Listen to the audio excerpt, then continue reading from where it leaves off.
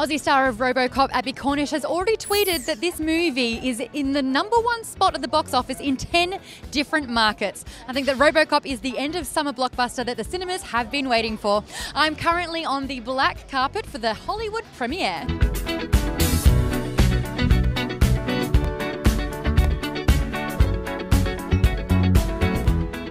You look stunning. How long does it take to get this dress? 2 hours.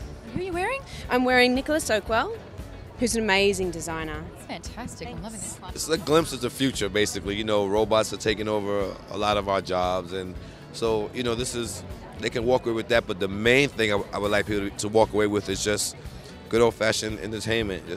I hope they enjoy the film. Somehow he's overriding the system's priorities. The human element will always be present. Compassion, fear, instinct, they will always interfere with the system. Almost all my scenes were with Michael and Jay, and occasionally with Gary, and between the three of them, I never had a straight face. I worked with Gary, and you know, he was wonderful to work with, you know, kept you laughing the whole time.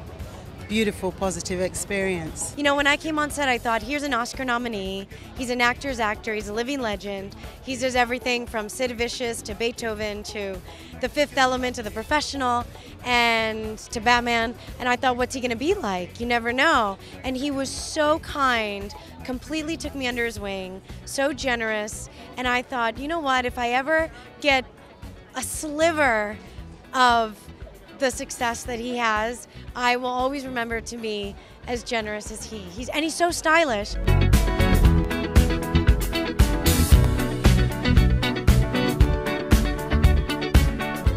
Maddox kind of like living every guy's dream. Robots, guns, explosions, and you get to be kind of in charge of it all.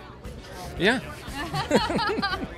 Absolutely. So Abby Cornish plays your mother in this movie. She is Australian. Did she tell you anything about the country? She told me a lot of stories about her childhood, which I thought were pretty interesting. What did she tell you?